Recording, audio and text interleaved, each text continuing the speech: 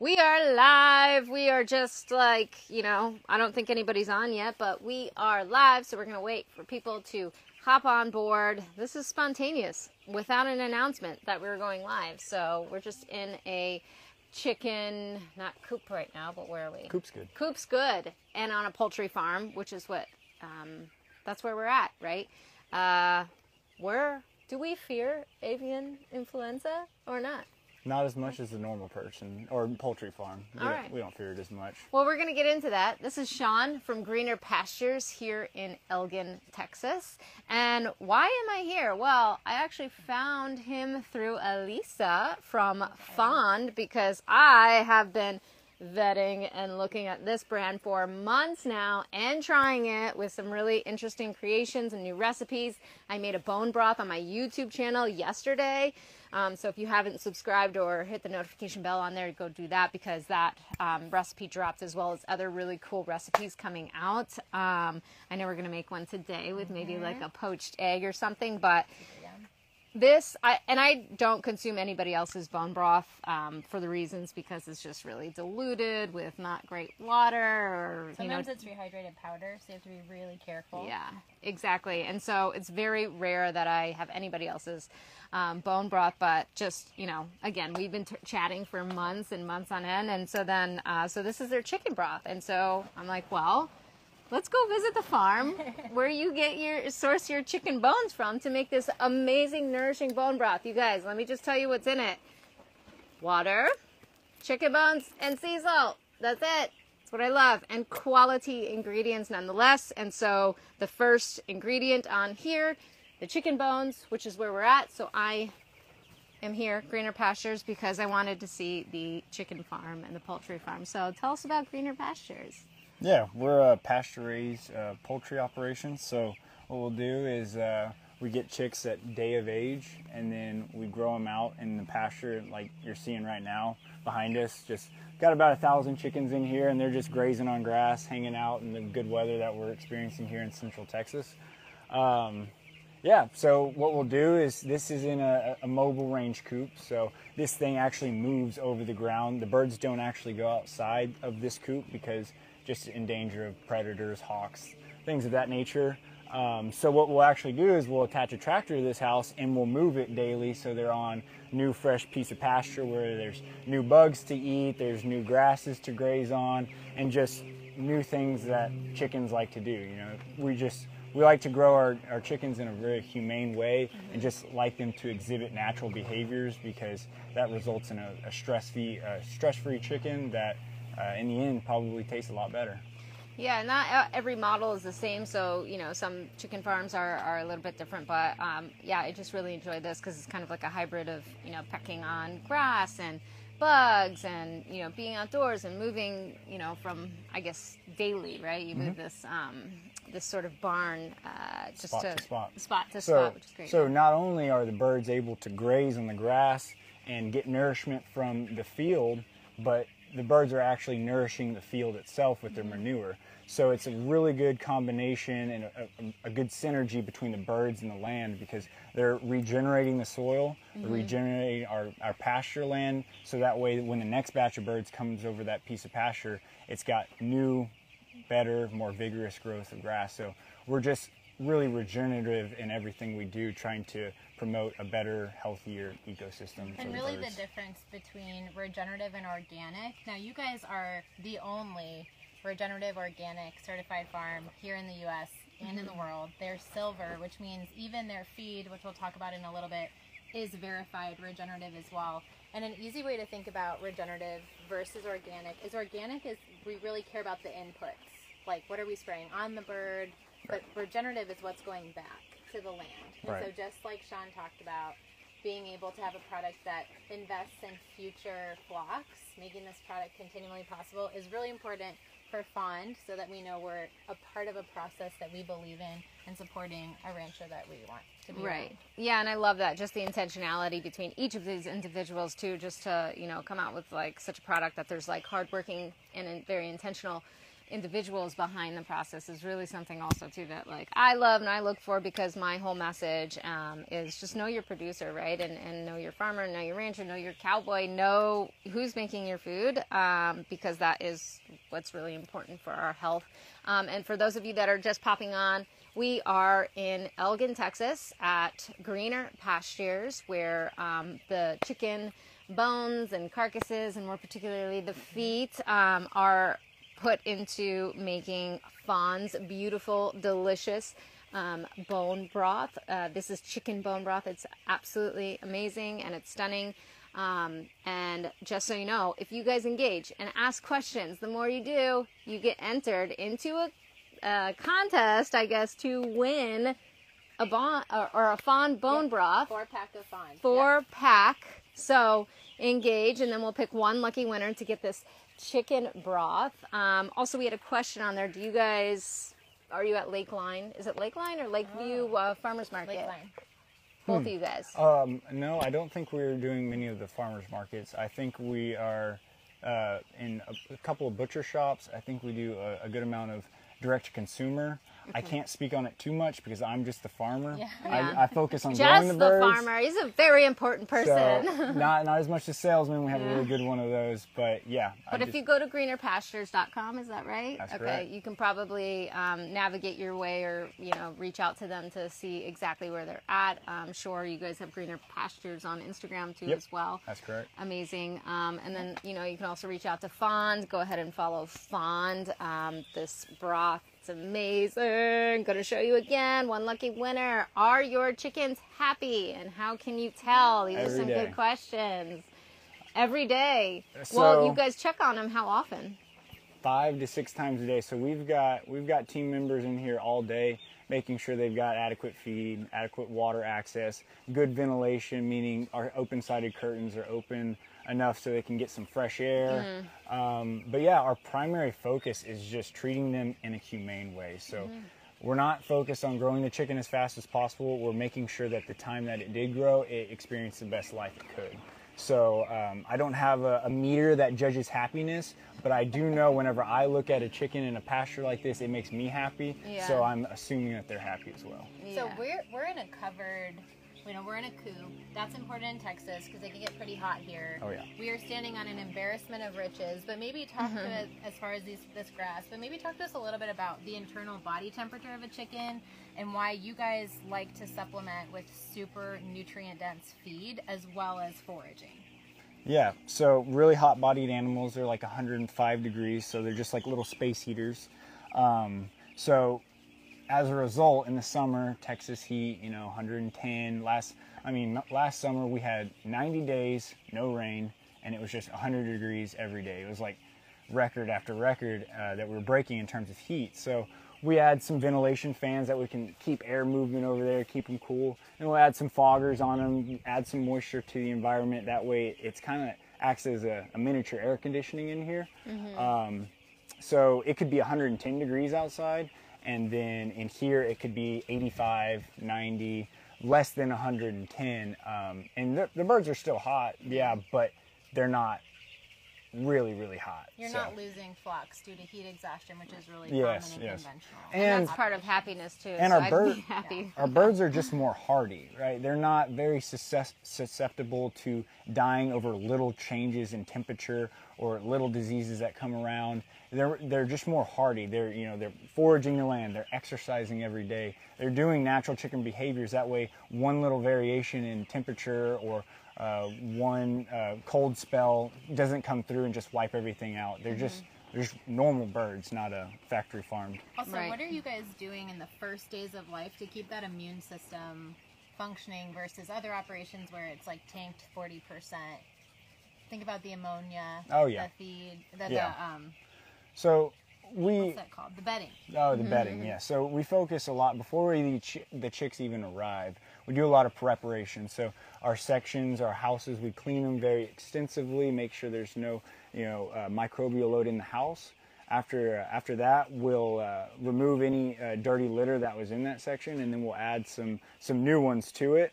And then we'll heat the section up, And then every single day we'll take tests of ammonia strip tests where we're testing the air quality in the environment, making sure it's not exceeding 10 parts per million, which 10 parts per million is barely recognizable to the human nose. We can start smelling it then. But to a chicken, and when it's breathing that in every single day, can harm their immune system. So we're just focusing on, making sure we're minimizing any sort of negative impact on the environment. Yeah, and so speaking of immune system too, I think like the resiliency factor, especially when it comes to this, avian influenza that we're dealing with, is a lot of it having to do more so with the process. And also these, feed, or what do you call them?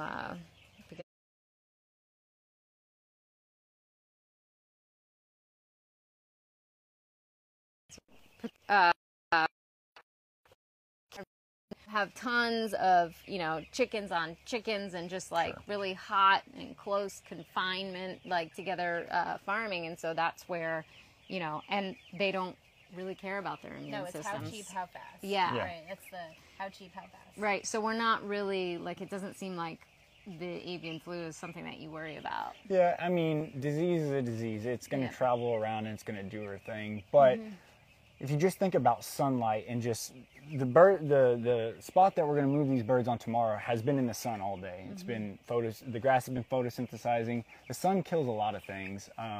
So, and it's back to the immune system that we built in the birds. These birds are out in nature where there's thousands and thousands and millions of bacteria everywhere. So they're being exposed to this stuff on a day-to-day basis. And then back to a confinement operation where, it's a hot, moist environment where it kind of acts. It acts as a petri dish. It's bacteria just spawns and regrows, and then you go to the stocking density of those barns where if one bird gets it, the next bird right next to it gets it, and then it's just a chain link effect where every bird in the barn now has it. And it's kind of like humans, you ever, especially when you're traveling, you're in this confined, recycled airspace, and you wonder why you get sick. It's the same, things. And if you don't have a really robust immune system, it's going to take you down more so than the person that does have a really strong immune system. So for those of you guys just joining us, we are in Elgin, Texas at Greener Pastures. You can visit their website, greenerpastures.com, and also their Instagram. They have one, but we are with Elisa from Fawn as well, where she sources her amazing chicken bones from. So that's why I was like, I want to go direct to the source. Where do you guys source, your bones and your ingredients from? And so this is the farm we're at. If you want to participate in this giveaway, we're giving away a 4-pack of chicken broth to you. So engage and ask questions, and we'll pick one lucky winner. I know one question on there was, how do you move the coop without running over the chickens? Yes. Which is what I was thinking about earlier today. So very practical. I like your thinking. Yeah. We have one of the best teams I've ever worked with here. Just some people that really, really care about how we raise our birds. They're really well trained. These people really didn't have any experience with chickens before they started working here. So we started them from ground zero, taught them no retraining. No retraining. We taught them how we want to grow birds. So in the process of actually moving them, we've got one tractor who hooks up to the front end of the house, and then it's not going 20 miles an hour. Oh no, we're going less than a half. Yeah. Like we're not even going a mile per hour. It's going very slow. So we've got one trained member on the tractor, and we've got another trained member inside the house with a herding stick that we call. And they're herding them forward, making sure that the birds don't reach the back end of the house. So it's kind of an art form, learning how to herd chickens, because they don't always like to listen to you. They have a mind of their own, they're animals, right? So, but we can move these houses in 15 to 30 minutes every day. So. That's great. There was another question on there too about like, what does the color of the egg yolk have to do with the quality of the egg? So the viscosity, as well as the, hold on, let me read that question direct so I'm answering it properly. What does the color and viscosity of the egg yolk say about the quality and the nutrients? So I know, according to just some of my sources, from what I've gathered, as well as just that forage, depending on forage or where you're at, geographic location, sometimes that can change the egg yolk color. you know, oftentimes people also put marigold in their feed to get a consistent orange color. However, what we aren't doing eggs here because we don't have any laying hens. So that's actually a great question. It is. It's a great question. Yes.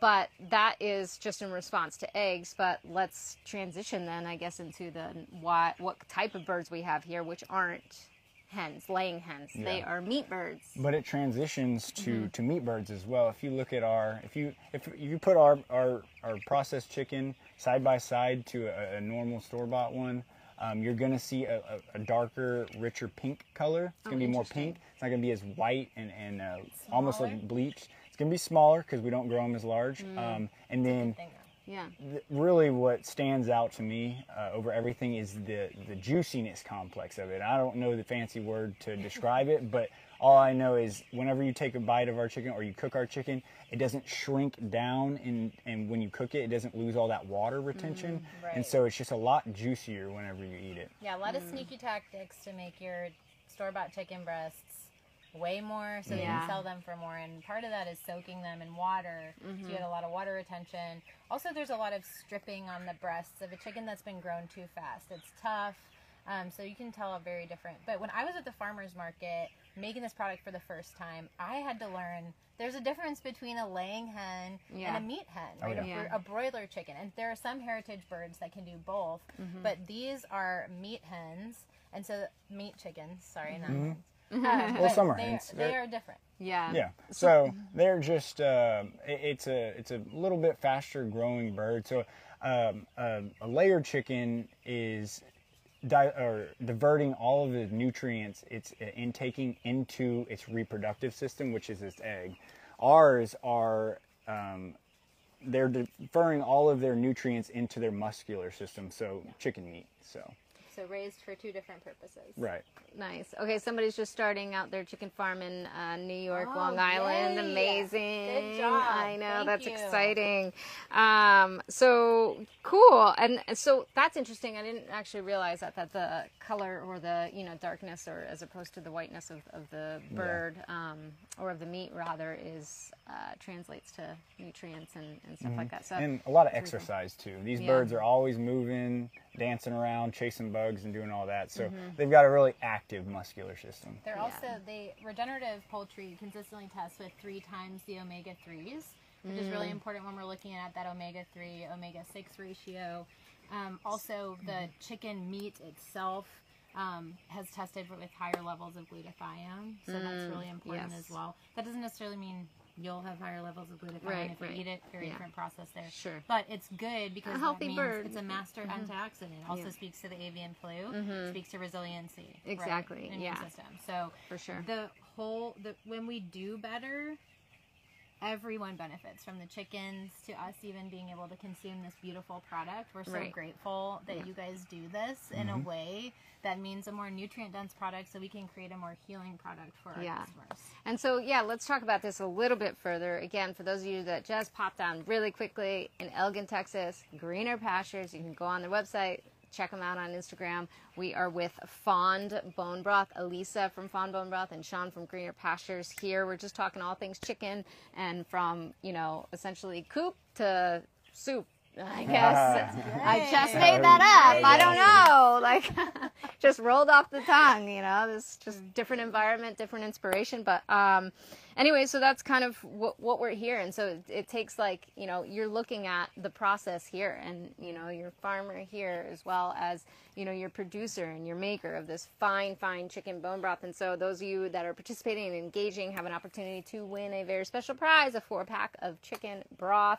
And this is so yummy and so delicious. But let's move on to what we feed them, because this was important to me too. Is just like determining the omega ratios. I know my audience is very interested in learning that it does have that nice balance. I mean, ideally a situation is getting as close to 1-to-1, but I know that's not typically the case sometimes in monogastric animals. But anyways, how does that translate, the omega ratio, from like what is being fed here? Because meat birds are fed differently sometimes than laying hens, or just even just per farm, different farm. I know, Elisa, you've seen those results in the omega ratios. There's a lot of omega-3s like in the grass and the things that they're foraging, but the feed, one of the reasons that we chose to partner with Greener Pastures, the CEO who couldn't be here for the live, he has crafted essentially like a chef's table feed for these chickens.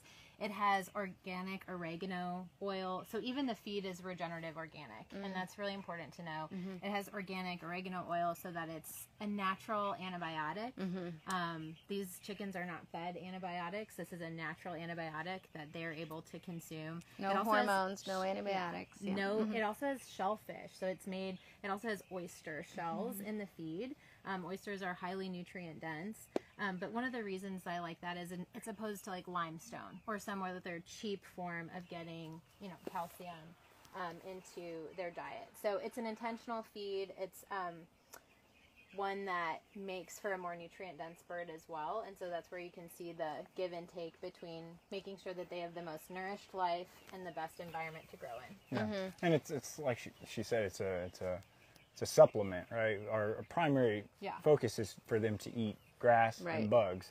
The feed is there because they are monogastric, and they need certain types of protein in certain levels because they're not digesting it like a cow, which is a ruminant, which is digesting it 4 or 5 times. So they just need that supplemental feed added, and then it's like the salad bar out here with the grass. Yeah, and you guys do feed it corn and soy too, but it's like domestic, like corn and soy. Talk about where that's from. Yeah, Regenerative farm. It's a farmer up in Iowa. He does all his own stuff. So he grows the corn, he grows the soybean, and then he harvests it, and then he pellets it and mills it, and does all of this stuff himself. And he's a really nice guy. Yeah. And you've bought from him once and never talked to him again? No, we talk to him every single day. We talk about the weather, the solar eclipse, so what he saw, what I saw. Your friends, yeah. That's what I love about it, Yeah, and so it just, it runs deeper than just sitting there and being like, oh, are these chickens on, just grass and bugs, or like, what do you feed it? And so, again, like your intention behind just your communication with, talking to those people who do give you the feed. And, it's opened my eyes a bit too, because I was one, that's definitely like corn and soy free, which I still, do and absolutely appreciate. But, there's, I believe it's more of the process of how it's being made and being produced, right? So that farm is regenerative as well too, producing these grains for your feed and to have, healthy meat birds essentially. And so it does still show in test results too, in the omega ratio, because you can also take one of the omega ratios, and the birds that are fed on, no corn and no soy, but on pastures, are definitely lower in polyunsaturated fatty acids than ones that are from the grocery store. But guess what? The ones from the grocery store, sure, are fed corn and soy, but also in confinement. They're not exercising, and the corn and soy, who knows where it's coming from, on antibiotics, on hormones. So it's interesting to see that, when it's really well raised, like properly, with all of the processes like that are done right, from the feed, to the farmer, to the grass here, to then again to the bottle. It's really important. It's about the process more than anything. Absolutely. Yeah, cool. So once again, we are in Elgin, Texas. One lucky winner is going to win fond bone broth. This is chicken bone broth from these little chickens, which we're going to actually translate to really quickly talk about their feet, because this is what's important actually about the bone broth. He's pretty calm. Not only did we talk a little bit about, the birds and how they're living here out in Texas, but let's talk about these guys and what goes in here. Clean feet. Clean feet, you guys. Yeah. And so what that's a product of is the good litter and floor quality that we give them, because a lot of other operations, they're sitting on their manure for a long period of time. So what happens is there's a lot of acid in that manure, and it starts to burn their paws, a ring around their paws, and it's something that's very painful for the bird. It doesn't enjoy just like having a splinter in your foot. You know, it's just uncomfortable. They don't like it. So we take tests with our birds like every week. We'll pick them up and we'll look at the bottom of their feet, and they're always clean. But we're just we're going the extra mile, making sure we're monitoring everything, make sure nothing is ever happening to our birds. So it's really cool. I saw the entire process here too, and like they're really transparent about it. I don't know if you guys do any like farm tours or if anybody were to come visit or whatever. Yeah, extremely transparent. Open door, which is amazing. And so I saw all the process as far as not live, but you know, the coops and how they move and their pastures, and then where they go to be processed. It's super, super clean. And you know, and then where they go to then be harvested, and then essentially like, you know, how it sort of gets separated from, you know, the carcasses to these wonderful clean feet that we just talked about. They're called chicken paws. Chicken paws, yeah. That's right. I was like, wow, they are actually called paws and not like claws or whatever, but which then obviously, you know, get put in a place where then it gets sent to, you know, Elisa's crew, and then... Yeah, so we will buy essentially what's left over. So we will buy the chicken feet. There's been some increased demand in like the last 5 years for chicken feet as people are learning about the benefits of bone broth and using the whole animal, which we love to see. Yeah, and then we buy the rest. And so we use them in our bone broth. We will also use wings and drumsticks. It kind of depends on what the farmers are not able to move at that point. And then we are predominantly using the carcasses. And so once you have those chicken thighs and drumsticks and wings and breasts cut out, there's a meaty carcass that's left that is a lot of bone and cartilage. And then that is what we use in our bone broth. So we're using, those are called chicken frames. You learn all these things. And so we're using the chicken frames, the chicken feet, the wings, and the drumsticks in our bone broth. Yeah, and that's where it's at, like nose to tail. Like the feet are some of the most nourishing, you know, parts of the animal, which is great, and which is what Elisa uses in her chicken bone broth here from the farm over here at Greener Pastures in Elgin, Texas. And yeah, I mean, I absolutely love this. I love that I came out here to visit the farm. No, of course. Like, awesome. I love... It's always a humbling experience to see. Yeah. Like, where your food comes from and how much work it takes to get it. Don't waste your meat. If you I know. Buy meat, eat it. Yeah. And if those of you, which I'm talking to most everybody in America that are eating chicken breast alone, and hopefully it's from high quality, good places like Greener Pasture, you're going to want this chicken broth, because this is going to be the parts and the bits and the gelatinous and the collagen and all the things that you are missing out on when you are eating chicken breast. So, I mean, I do encourage you to buy the whole bird and cook the whole bird, maybe make your own bone broth, but I definitely love, you know, also having convenient options that are of higher quality where I don't feel like I have to make it all the time. Like, you make it easy for me. And yeah, and also like light on the brain too, because I'm like, and it's quality. Yes, you know, so I'm really excited. Thank you, Greener Pastures, for making it possible. I know. Thank you guys. Right in our backyard. Yep. So somebody's going to win this. I will DM you soon. We're going to look through the comments. And if Fond, who's on there? Is it Leslie? Or Kendall. I don't. Or Kendall. We'll give us a thumbs up if you picked a winner, maybe, because I don't want to close this out without seeing who did it. Maybe Elisa's going to do it. Otherwise, is there any other comments? Let me see if there's one more question to see if we find a winner. Do you guys do mail away? I'm in Florida. Yes, so you guys do sell there. Yes, Greener Pastures, go. And then also Fond, they deliver to Florida, because guess what? You're sending some over to my mom in Florida, because I'm going to be there next week, and we're going to share some bone broth. We got some cool recipes coming up. So go to Fond. They deliver in Florida. Greener Pastures, they deliver in Florida. What else do we have? People say hi, hello from Argentina.